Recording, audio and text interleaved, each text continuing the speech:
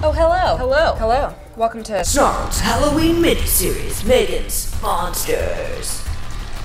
Today we're going to be entering into the world of the psychological Australian thriller, The Babadook. because this monster represents the guilt that we carry and the darkness that we're all capable of, which is the scariest thing of all. And one characteristic of this monster is that you cannot get rid of it. It is always there once you let it inside. So this movie does a good job at recognizing it, fighting it, and then locking it in a basement and feeding it worms. Let's find that monster in me, and let's turn into the Babadook.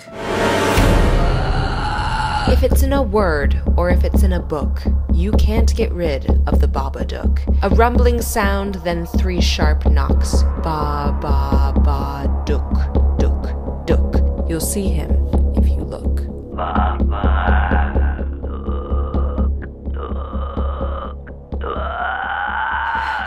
Alright, so while I transform myself into this monster that symbolizes so much, let's get deep and chat about this movie. The Babadook is possibly the most chilling, thoughtful, and moving horror story I know. It's full of symbolism for dealing with our emotions, and it's directed by a woman, so this movie is right up my alley.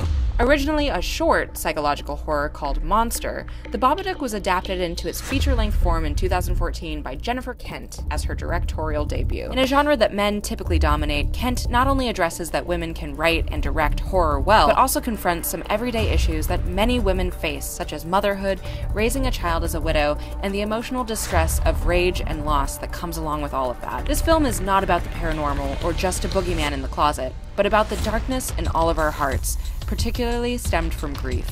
The film follows the relationship of Amelia, a young, sad, single mother, and her misbehaving son Sam, who was born the same day that his dad tragically died in a car crash when driving Amelia to the hospital to give birth to him. The dreadful clash of unconditional love for her son and the everlasting grief he represents as well really starts to wear on Amelia as the boy begins to get older and continues misbehaving and becoming violent. Definitely sounding violent. This child can scream.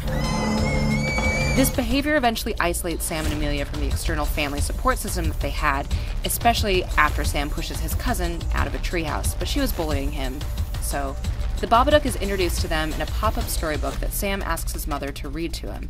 It describes the Babadook, a tall, pale-faced, scary dude in a top hat with pointed fingers who tortures its victims after they become aware of it. So metaphorically, the monster kind of acts as an object for Amelia to place all of her terrors and suppressed feelings on, because in a way, it's almost easier to battle an external monster than to look inward and fix the horror of grief and guilt. And it acts as this between point for Amelia's split feelings for her son, so she can hate the pain and grief that he represents but continue loving him. Amelia slowly becomes more possessed by the Babadook, getting a little bit more violent and doing things that I don't really want to talk about, but I will say she kills a dog.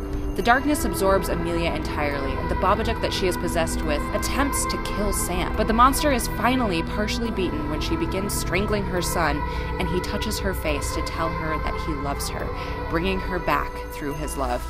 Oof, this scene is chilling and just covers you in goosebumps and feelings. She is released from the Babadook's possession, but just like the story says, you cannot get rid of the Babadook. So she keeps him in her basement along with her husband's possessions and continues to go down and feed it worms.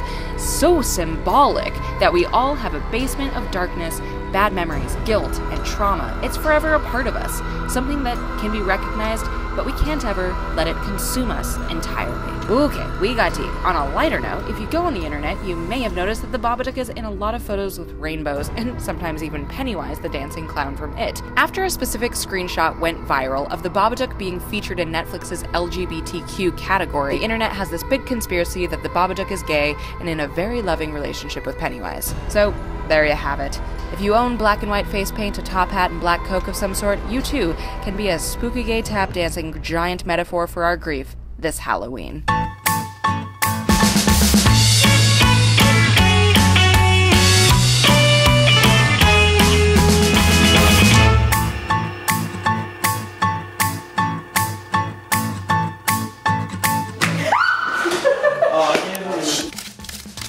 Hey, thanks for exploring the Babadook monster with me. Tap that like button, leave us a comment down below. What's your favorite monster? Please subscribe to Snarled, check out our other videos. And remember, if it's in a word or it's in a book,